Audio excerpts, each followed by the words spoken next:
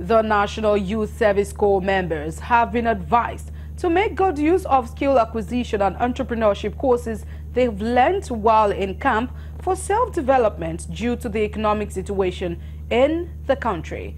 Governor Obasani, who was represented by the Commissioner of Human Services and Social Development, Rabi Salisu, encouraged the youth to prioritize skills acquisition training for self-reliance post-service years.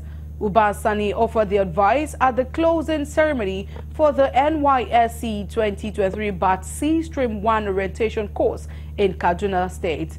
The state's coordinator, Hazan Taura, urged the youth to be responsible citizens, emphasizing the importance of mutual support and respect for their host communities in contributing to national development.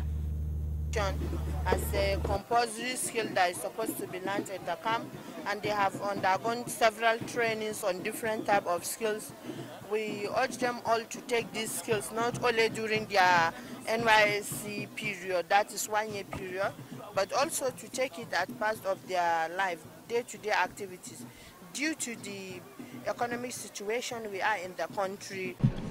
As soon as you get to your places of primary assignment, settle down quickly and make yourselves relevant in the community. Respect the culture and tradition of the people and do your best to identify with their problems and aspirations.